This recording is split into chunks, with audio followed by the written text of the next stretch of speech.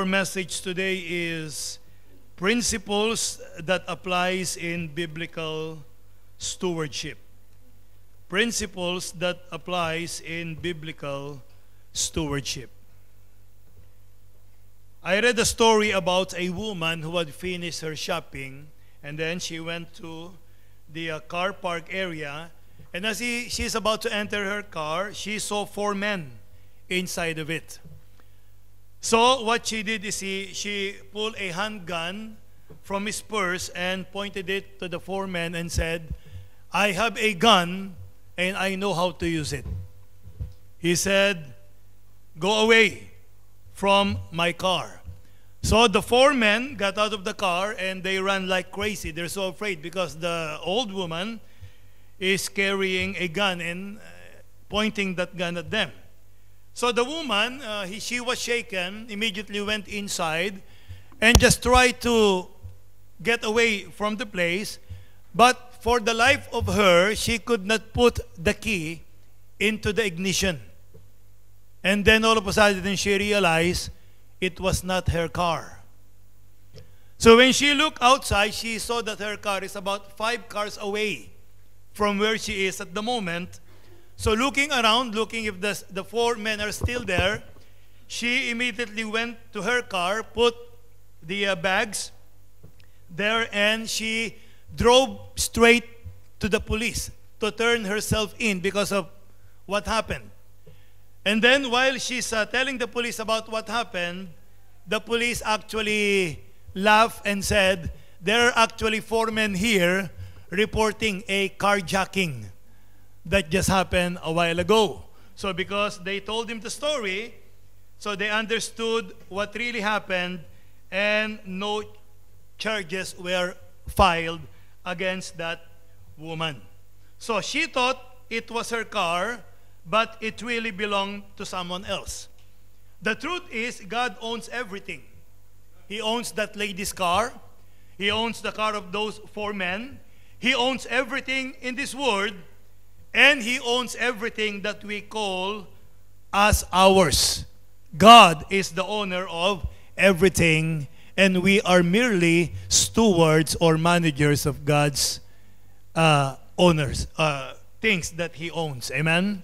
And we are going to study today several things that applies to what we call biblical stewardship. Number 1, let us look at the principle of ownership. The principle of ownership. In Psalms chapter 24, verses 1 and 2, as we have read a while ago, actually we're going to read them again to be refreshed. The Bible says, "The earth is the Lord's, and the fullness thereof, the world and they that dwell therein. For He hath founded it upon the seas, and established it upon the floods." So we can see that in the beginning, according to Genesis, God created the heavens and the earth. If we will continue reading, we can see that God created everything and then puts Adam and Eve in the Garden of Eden in order to work for it, to dress it, to replenish it, and all of these things. So it is very, very clear that man was created to work, and that work is what we call stewardship. We need to work for all of the creation that God has given to us. And that is the fundamental principle of biblical stewardship, that God owns everything. And because God owns everything, we are simply managers or administrators or stewards acting on the behalf of God. So everything I have today comes from God. Amen. The clothes that I'm wearing belongs to God. The family that I have belongs to God. The microphone I'm using belongs to God. The church that I'm leading belongs to God. Everything that I may call my own, or everything that you may call your own, actually belongs to God. We own nothing. The Bible says we came into this world with nothing, and it is sure that we are going to leave this world with nothing. Amen. Because God owns everything. That's why in Psalms 89 verse 11, we can see this. When David said, in Psalms 89:11, that the heavens are thine, the earth also is thine, as for the world and the fullness thereof, thou hast founded them. So listen, if I believe that I am the owner of all the things that I have in this world, then I am going to be constantly going to be in conflict with God. Why? Because if I will act as an owner, then I will use it according to my own will.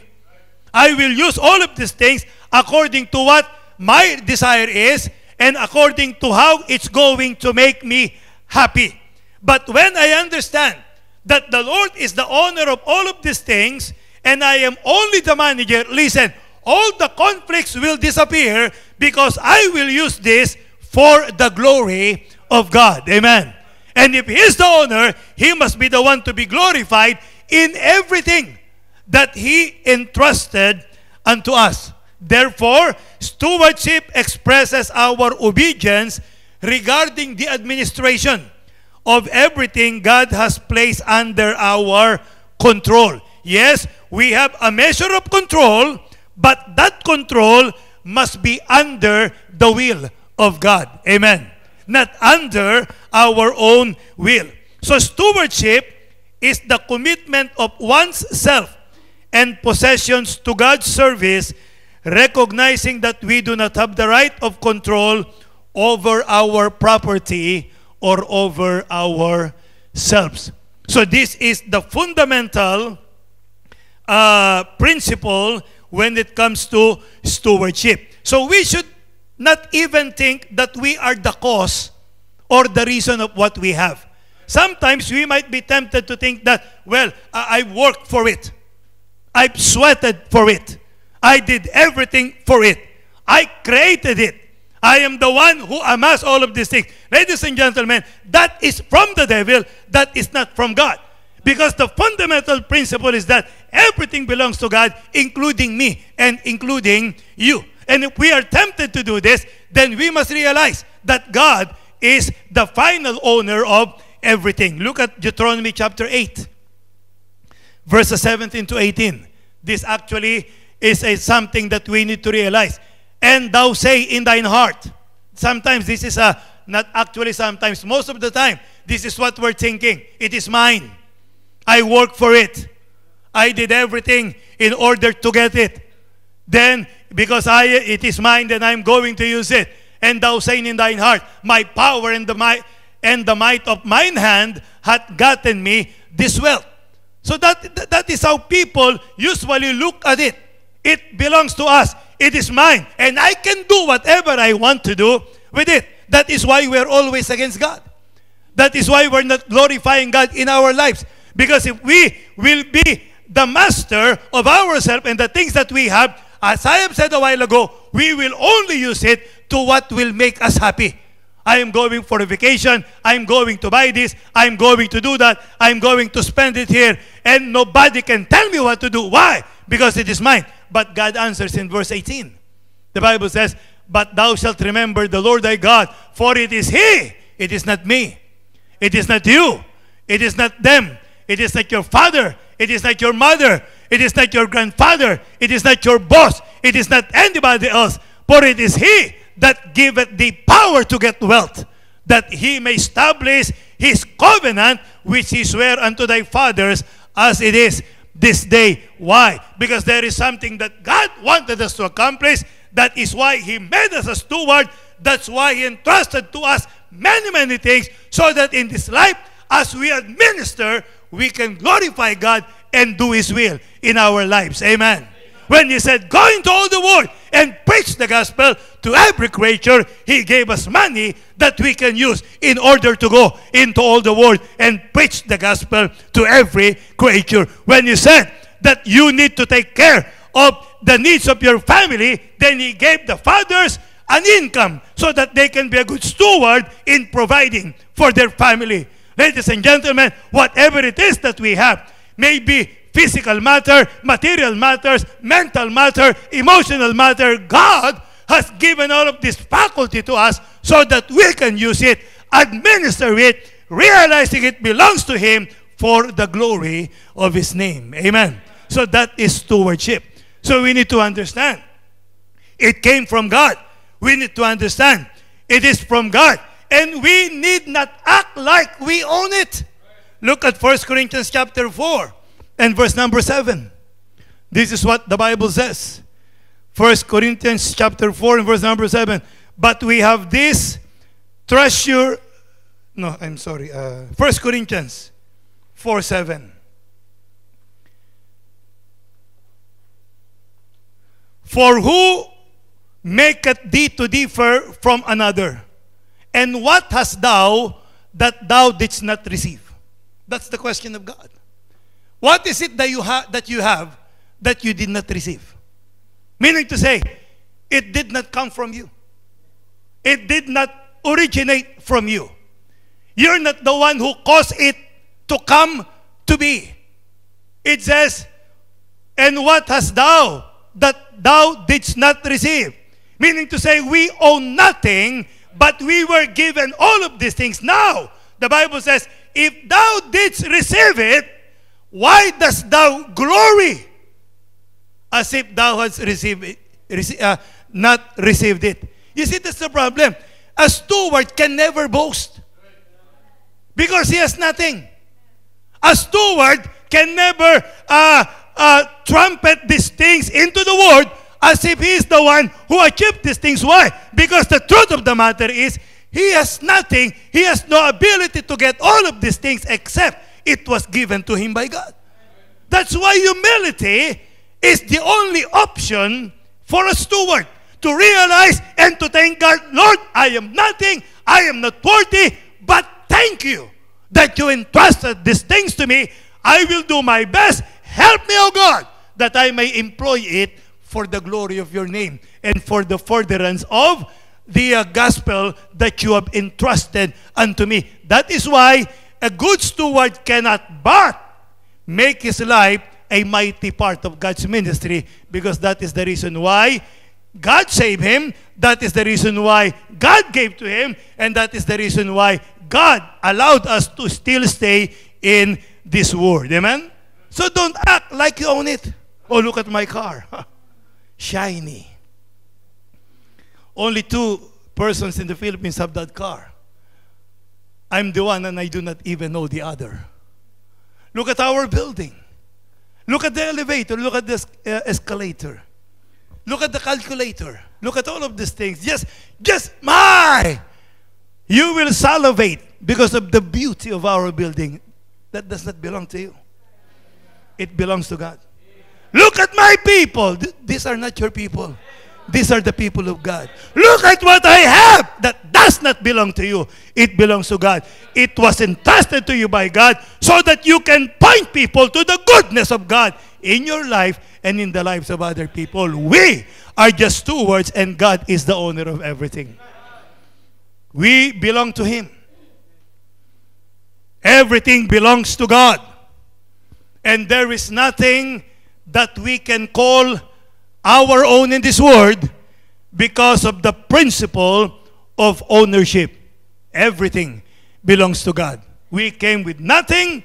We will leave with nothing. And the only thing that we can have is something that God has given to us. Amen. That's why glory must be given to Him, and we must understand that we are only stewards of these things. Number 2, the principle of responsibility. The principle of responsibility. Although God gives us all things to richly enjoy, that's what the Bible says, but nothing is ours.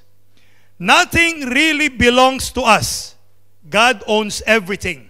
But we are responsible for how we treat it and what we do with what God has entrusted to us. So there is what we call responsibility in receiving what God has given to us. Listen, while we complain about our rights here on earth, that's people. Oh, it's my right. I am entitled to this. I must have this. You must do this to me. I must do this to you. You have to treat me like this. We always wanted to assert for our rights, but listen, The Bible constantly asks, what about your responsibilities? Yes, you want rights, but question, do you own responsibilities for those rights? It is your right to be a member of this church, but are you a responsible member of this church? It is your right to have the privileges that this church can afford you, but question, are you responsible for the privileges that this church is affording you? So we always talk of our right, we always talk over the things that we should have in life. But listen, the owner is God, and the owner have rights, and stewards only have responsibilities. We do not have the right because it does not belong to us. It belongs to God. God has the right. That's why He said, your body belongs to God, and He can do whatever He wants to do with our body. That should be the case. Amen? That should be the way. We do not have the right to do whatever we want to do with our body because this body belongs to God. What? Know ye not that your body is the temple of the Holy Spirit or the Holy Ghost? That ye are purchased with a great price. Therefore, glorify God in your body and in your spirit, which are God's. Amen. It belongs to Him. So that's why we are responsible to everything that we do. That's why the Bible says we will give an account of everything that we have done in this body, everything that we have said, whether it's good or bad. No matter what it is, we are responsible to God. So we are called God's steward to manage that which belongs to God. We are merely managers. While God has graciously entrusted us with care, development, and enjoyment of everything He owns. You see, that's already the blessing of being a steward. It does not belong to us, but we can enjoy it. You understand what I'm saying?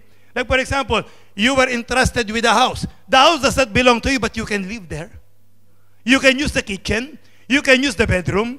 You can use the dining room. You can use the bathroom. You can use the whatever room, the buru room if they have. You can use all of that. That is the privilege of being a steward. So, it does not belong to us, but we can enjoy it, but we need to be responsible to the owner. So that's why He's letting us use all of these things so that at the same time, we can enjoy everything that He owns as His stewards.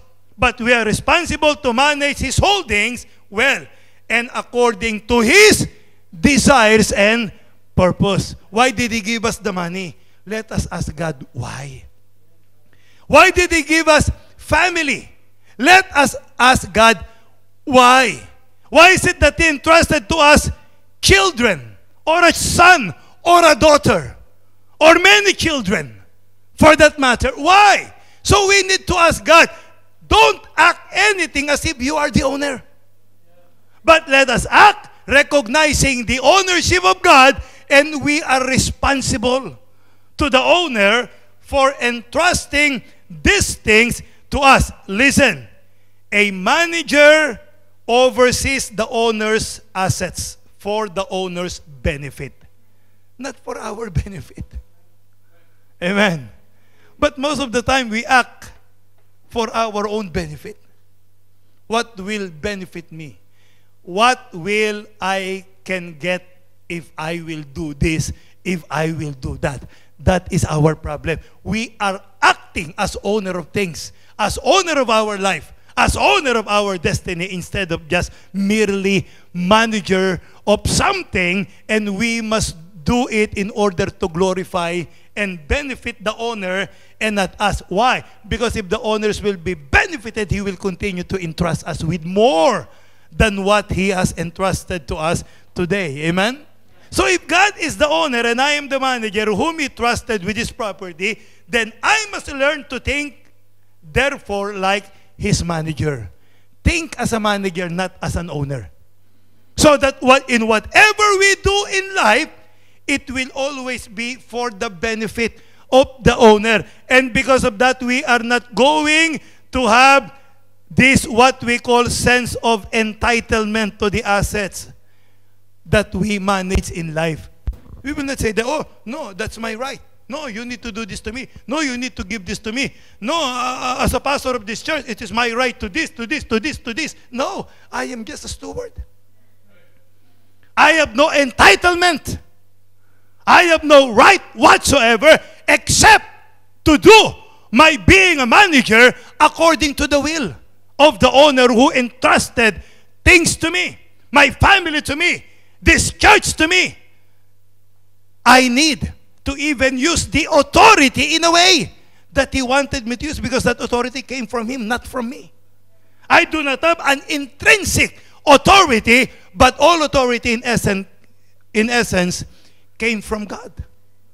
So that is why even how to manage this church, it must be according to his will, not according to how I want to run this church. So I cannot have this sense of entitlement, because the job of a manager is to find out what the owner wants done with his assets. That is our job.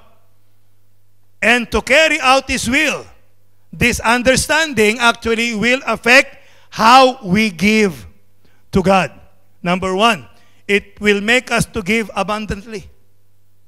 If we realize that we're just owners, that we're just managers and not owners, it will cause us to give abundantly to whatever God's will is. Look at First Chronicles chapter 29, verse number 14. You know, King David, the most powerful man on earth during his time, understood this owner-manager relationship. So, after receiving a tremendous offering, David responded to God here. And he said, "But who am I?" You see the humility? Amen? You see the acknowledgement that everything belongs to God?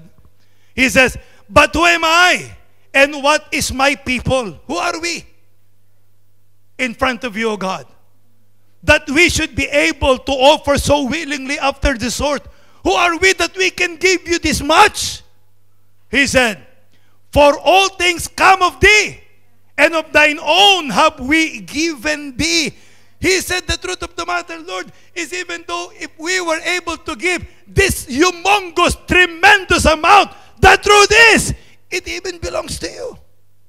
The truth is, what we are giving you is yours in the first place. So how can you not give abundantly if it is the will of God? You understand what I'm saying? How can you not give abundantly if it is according to his cause? They're going to build the temple. They're going to do something for God. And because they realize that they're stewards of God, then they said, we are going to give abundantly, because what we're actually giving belongs to the one whom we are giving it to. Parang ganito lang kasimple yan eh. Ba't mo pagdadamutan yung may-ari, kanya yun? Bakit mo ipagkakait sa may-ari, kanya yun? Paano kung kunin niya? Pwede niyang kunin eh. Pinagkakait mo buhay mo, kanya kukunin niya. Pinagkakait mo yung time mo, kanino yun? Kanya yun eh, kung kunin niya. Pinagkakait mo yung iyong talent, kanya yan, kung kunin niya. Di wala ka ng talent. You are hoarding and not giving to him your intelligence that belongs to him. What if he will take away that intelligence from you? What will happen to you? What will be left to you if God will take away everything? That is why if you understand that he is the owner, you're the manager, you can give abundantly to the cause of God. Amen? Anyway, listen, God is not going to be unrighteous to ask something from us. What God will ask from us, he will see to it that he will first give it to us. Because it belongs to him. He does not need it anyway. But we need faithfulness in our stewardship. That's why he is asking this from us, so that we will understand how to be a good steward. Not only that we will give abundantly, but we will give sacrificially, understanding that it is our privilege to sacrifice for God. Amen? Listen, it is a privilege to sacrifice for God. Why? Because God has sacrificed for us, and if we can do something in that magnitude for God, then it is only a privilege given to us. Therefore, even our sacrifice is a privilege. Why? Because everything belongs to Him, not to us. We need to understand these things, ladies and gentlemen. That's why in 2 Corinthians chapter 8, Paul tells of Macedonian Christians or churches of their sacrificial giving. Paul testifies here of the Macedonian believers. Look at 2 Corinthians 8, 1-5. We have read this many, many times, that we will look at it one more time so that we can see the magnitude of the privilege that they are looking at, even though they are actually sacrificing for what they are giving. Moreover, brethren, we do you to it of the grace of God bestowed on the churches of Macedonia. You see, it is a grace from God. How that in a great trial of affliction, there is much tribulation, there is much persecution that they're experiencing, the abundance of their joy and their deep poverty abounded unto the riches of their liberality. You see, they use all of the negative things in order to be positive in what they are doing for God. You see, most of us will use this as an excuse not to give. Amen? I do not have much money, so I cannot give. I am suffering, so I cannot give. I am in much affliction, so I cannot give. Therefore, God will understand that I cannot give because I do not have much. But these Macedonian Christians are different. They let these negative things fuel them to give more to God. How that in a great trial of affliction, the abundance of their joy and their deep poverty abounded unto the riches of their liberality. You see, Christians must be liberal in giving only, but not in other things. Amen? We should be conservative in many, many things, but when it comes to giving, we ought to be giving abundantly, generously, liberally. Look at verse number 3. For to their power I bear record. I know what they are capable of. I know what they can give. And beyond their power, they were willing of themselves. So even though they do not have the power to do it, they are willing to do it if given the possibility and the chance. Verse number 4. Praying us with much entreaty, nakikiusap pa sa amin that we would receive the gift and take upon us the fellowship of the ministering to the saints. What they're looking at is that they have a chance to prove that they are a good steward of God. That because there is a need and there is a legitimate need, they are going to give what they ought to give, or even more than what they ought to give, so they can have the fellowship. Amen? The fellowship of serving, ministering to the saints. What did God says? That we need to do good, especially to the household of faith. Amen? Verse number 5. And this they did, not as we hoped. Actually, even if they will not give, Paul will understand. There will be no issue, there will be no problem, because Paul knew their condition. But because they have given themselves to God, they can give everything by the grace of God. Amen? So that is understanding that they are just managers and not the owners. If you understand that you are a manager, you can give sacrificially as a privilege because you are doing it for the owner, thinking that. Very simple, mga kapatid. If I can please the owner, listen, if I can please the owner, what do you think the owner will do for me? Or what the owner will do to me? We need to understand that. Do you remember Abraham?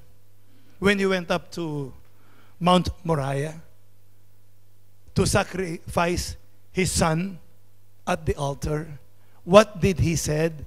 He said, even if I sacrifice my son, God will make him alive again, because God promised me that I am going to be the father of many nations. But right then and there, God provided a substitute that he can sacrifice on that altar. Why?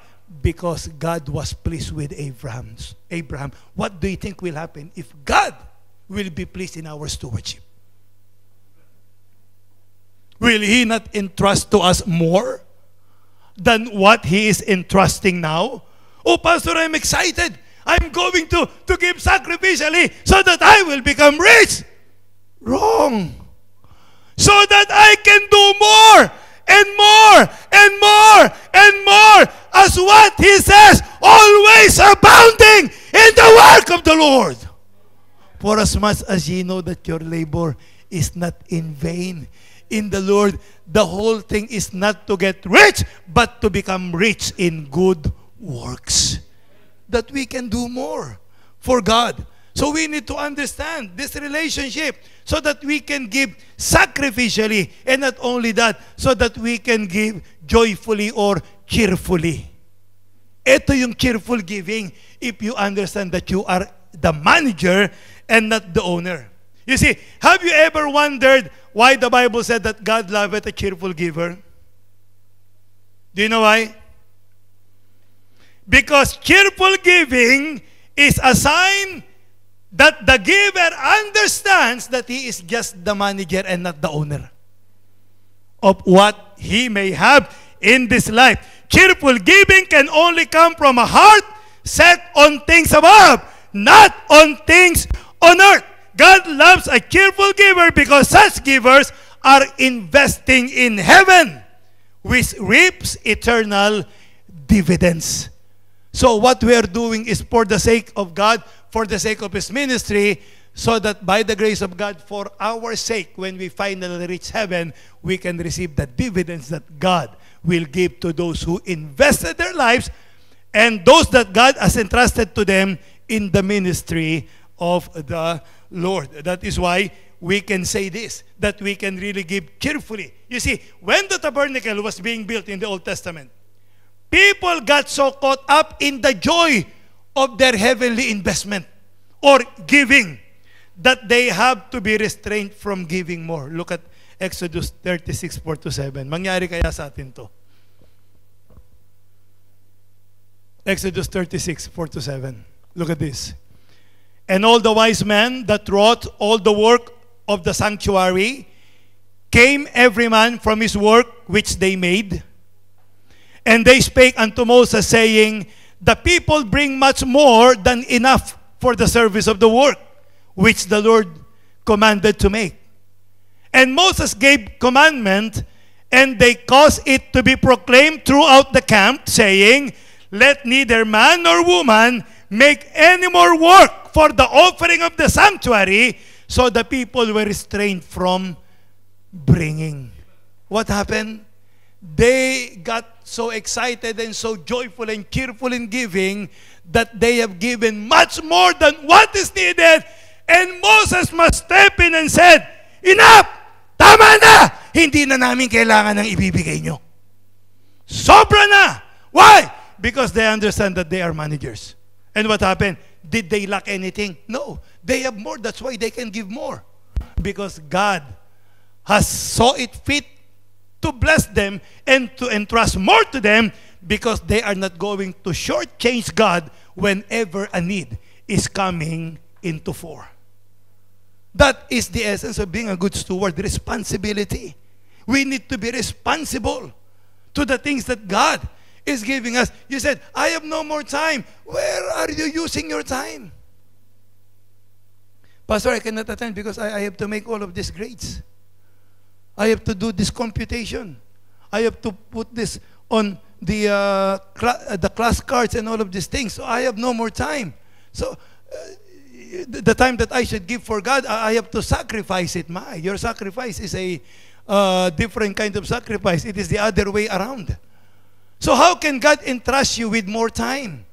Pastor, can God give me more than 24 hours a day? No, but He can allow you to manage your time so that you can maximize it even though you have the same time every day. Amen? God will give you the wisdom on how to use that time, on how to redeem that time, on how you can manage everything according to the right use of time so that you can give more time to God and more time to those things that will last forever. You see, sometimes we do not know how to use our time. We're not a good managers of time. Minsan sa kilay nyo lang, ubos na time. Snacking blade. Paano kung lalabas ng walang kilay? Kasi nga, bakit ka nagkaganyan in the first place? Kung ikaw ba'y nakontento, kung nakontento ka ba, ano pinagagawa? Bunot ng kilay, bandang huli, nawala ka na ng kilay. Araw-araw, didiskartehan mo. Nagamit ka pa ng ano yung tawag doon? Yung sa, yan, ano ng mga, anong tawag doon? Skwala. Pantay na kaya. Minsan meron pa yung, ano na yata, yung kagano, i-stamp na lang. Sabi ko nga, para makatipid ka sa oras, patatu ka na lang. Bawal naman ang tato. Ay, naku. Kasi nga, kayo, makontento na kayo. Nang hindi kayo nahuubusan sa pag may make-up, naku, terrible. Ubus ang oras. Baka pag kwinenta nyo, mahaba pa yung sa sarili nyo, sa mukha nyo, kaysa sa paglilingkod nyo sa Panginoong Diyos naman. Tapos gusto nyo, bigyan kayo ng maraing time ng Panginoon. How do you use your talent? Saan? Saan nyo ginagamit? Sa school, maganda yun. Pero pinagkakait nyo ba sa church yung talent nyo? Sa ibang bagay, sa ibang lugar, ang galing mo. Pagdating sa church, wala, zero. Kasi pastor, sa iba na-appreciate ako dito sa church, hindi. Snacking grow naman. Grow up, amen? Hindi mo kailangan ma-appreciate. Listen to this. God will honor what you're doing for Him. We may not recognize, we may not realize, we may not see, we may not appreciate, but God has a book of remembrance, and God will see to it that when you're standing at the judgment seat of Christ, God will give you reward for what you have done for Him and for His glory. Hindi kami ang magre-reward sa'yo. At pag lagi ka namin pinuri, wala ka ng reward. Kaya nga maganda pag may nagawa ka, wag nang pansinin. Nang sa ganun yung reward, buong-buo na ibibigay sa iyo ng Panginoon. Pero mo, hindi man lang ako ni-recognize. Sino ba naglinis doon? Ako. Sino ba nag-ayos doon? Ako. Sino ba nagpaganda doon? Ako. Sino ba ang siraulo rito? Ako. Di man lang ako ni-recognize. Kapatid, we are not in the recognizing business. We are in the serving business. There is a time of recognition. Don't worry, 7 taon yun. At i-recognize ka ron hanggang gusto mo. Gagawa pa ako ng placard para sa'yo. Para ma-recognize lahat ng ginawa mo. But we ought to be responsible because as a steward, there is this principle of responsibility. Amen? Number 3, the principle of accountability. The principle of accountability. A steward is one who manages the possession of another. We are all stewards of the resources, abilities, opportunities that God has entrusted to our care. And one day, each of us will be called to give an account for how we have managed what the Master has given us. So listen, this is the maxim. This is the most important thing taught by the parable of the talents. God has entrusted authority over the creation to us, and we are not allowed to rule over it as we see it fit. Okay? The creation was entrusted to us by God. But we do not have the right to manage it according to how we want to manage it. But it must be managed according to the will of God. Amen. So we are called to exercise our dominion under the watchful eye of the Creator managing His creation in accord with the principles He has established from His Word. That is why no Christian can be a good steward if that Christian does not know the Word of God. Ito yung manual eh.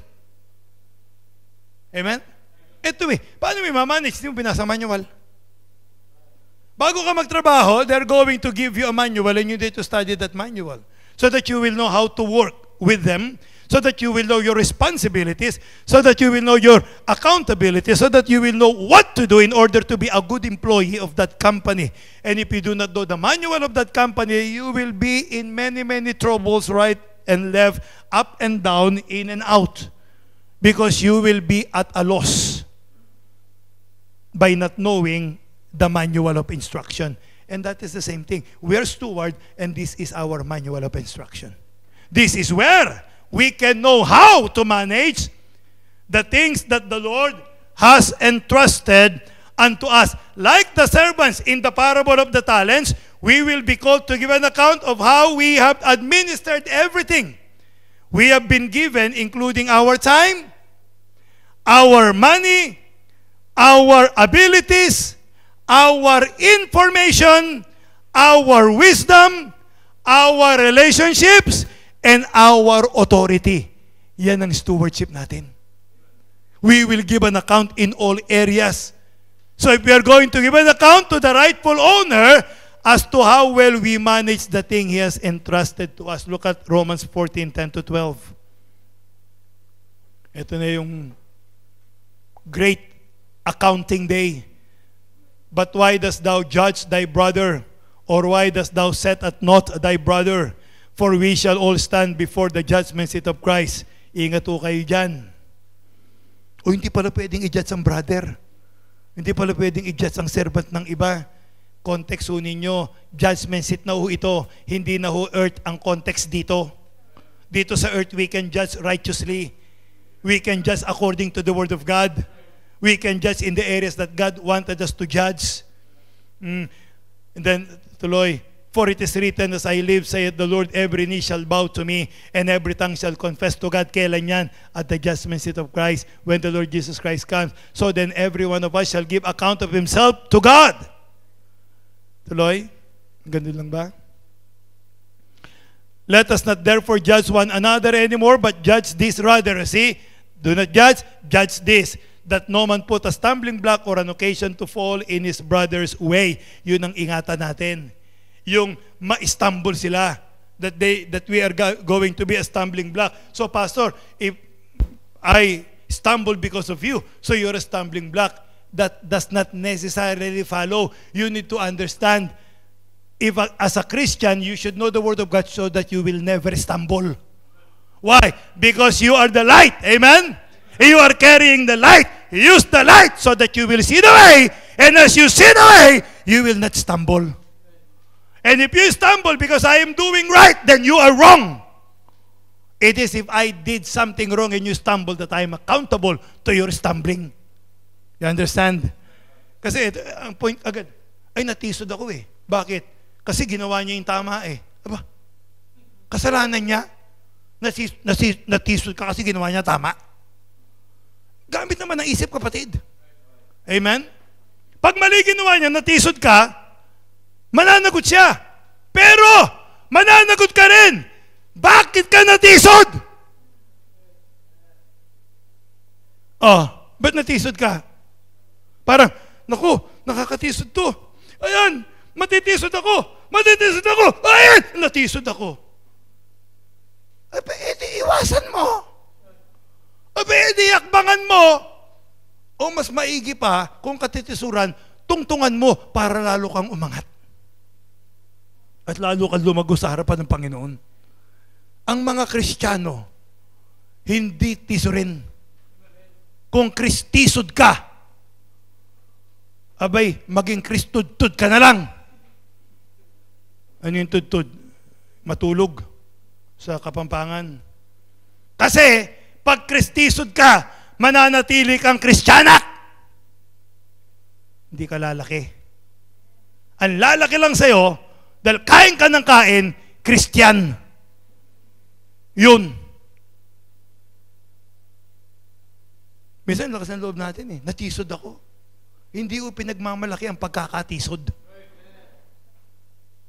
Tuwan-tuwa po ako, pinagmamalaki ako kasi natisod ako. Wow! Ang lalim mo, kapatid. Amen? We will give an account to God. And we are going to be judged. Each will give a personal account to God. Ano yun? Number 1, account of ourselves. The owner will check how devoted we have been to Him. How devoted are you with God? You see, sometimes we can be more devoted to people than to God. Amen? Minsan mas ipagtatanggol mo pa yung tao kesa sa Diyos. Minsan mas titindigan mo pa yung tao kesa sa gusto ng Diyos. How devoted are we to God? Our devotion to God must be complete. It must be 100%. The Bible says, thou shalt love the Lord thy God with all thy heart, with all thy soul, and with all thy might.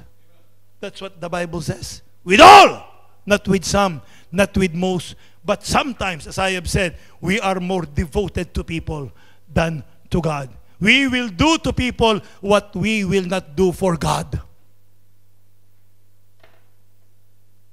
Kailangan ko ng kotse, gagawa kayo ng paraan. Kailangan ng gawain ng Diyos ang sasakyan, walang gagawa ng paraan. Kailangan ko ng bahay, gagawa ng paraan ng mga miyembro. Kailangan ng Diyos ng church building, walang gagawa ng paraan. Bakit? Kasi hindi naman sila ma-acknowledge ng Diyos eh. Pero yung pastor, ma-acknowledge sila. Example pa sila. And si Brother Wilson, he gave $2 million pesos last year. Brother Alex, he gave 3.8 million pesos. Sister Jubel, she gave 5 million pesos. Sister Nyao Nyao, she gave 6 million pesos. Brother Cedric, 7 million. But Cedric is only number 2. Who is number 1? Me. I gave 10 million. Ganun ang nangyayari.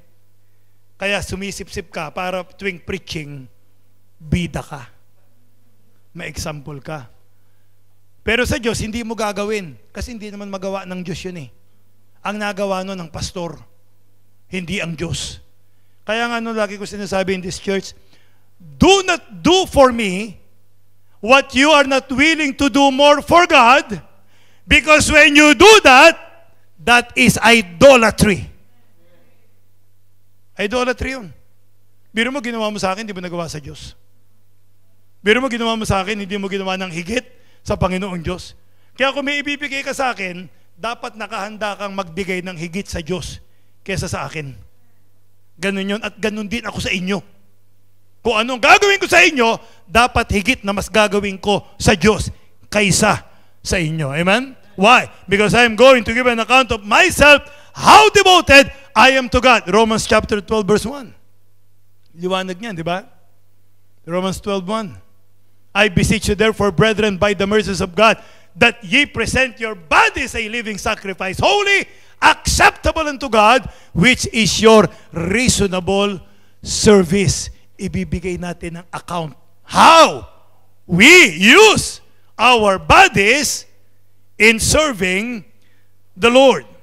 Paul says a proper and spiritual act of worship is to give yourself fully to your owner to be used as his servant. Number 2, our possessions. He will also hold me accountable for what I've done with the things he has entrusted to me. That's why in the parable, Jesus gave concern a master who entrusted his possession to 3 servants while he was away. When he came, he asked the servant to give an account, to be responsible for what were given to them, and those who did their responsibility were given more than the one who hid and shunned to do his responsibility. So what are we doing with the possessions that we have? So we already spent much time with this. Our time. Redeeming the time because the days are evil. We need to make our days count. That's why David says, Lord, teach us to number our days. So let us use this time for the glory of God. And then, of course, our abilities, as I have mentioned a while ago, The talents that God has given you, how are you employing it? Are you employing it in the ministry of God? Or are you employing it for self-satisfaction or even for the applause of men? That's why we need to be careful, because we are accountable in everything that will come our way. Amen? And lastly, ayan.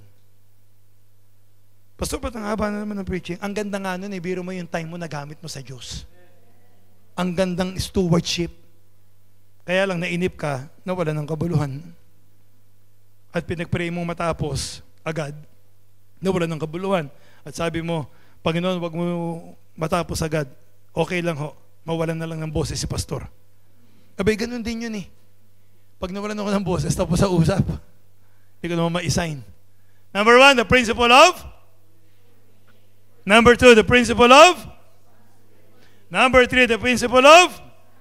Ito maganda. Number 4, the principle of reward. If we are going to be a good steward, whether we like it or not, as a bonus, God will give us a reward. Amen? So the Bible shows in the parable of the kingdom that faithful stewards who do the master's will with the master's resources can expect to be rewarded incompletely in this life, but fully in the next.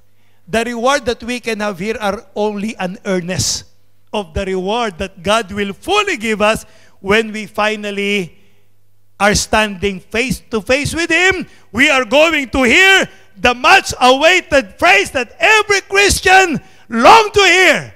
Well done, thou good and faithful servant. Enter thou into the joy of thy Lord. Amen? You see, we need to embrace a larger biblical view of stewardship, which goes beyond church budget, building, lot, project, mission, but it encompasses all of our lives. That is why I have reiterated before, and I am going to reiterate again, that our stewardship is broad. Yes, the church is involved, very much so, but our stewardship is not only about the church. It is about our family. It is about our work. It is about our friends. It is about the poor in this world. It is about the lost that are in need of the Lord Jesus Christ. It is about our health. It is about taking care of the temple that God has given to us.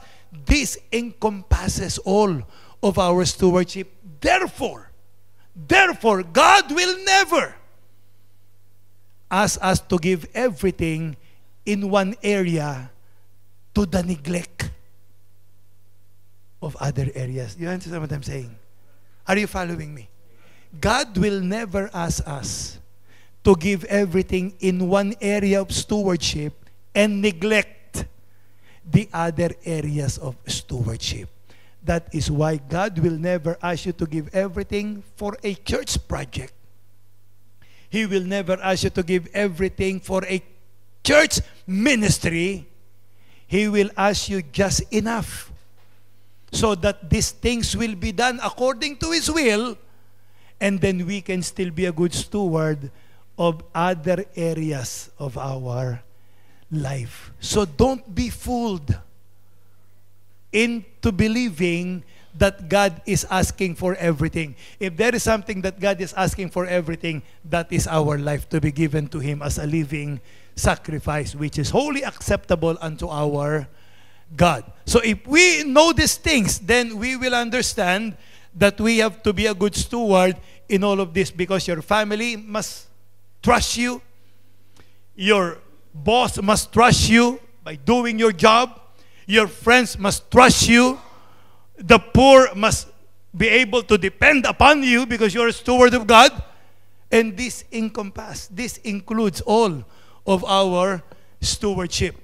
And if you want to give sacrificially, be sure to give what you can use for your own self to the cause of Christ, so that if there is one who will sacrifice, it is you, not other people that you made to suffer because of what you want to accomplish in your being steward. You understand?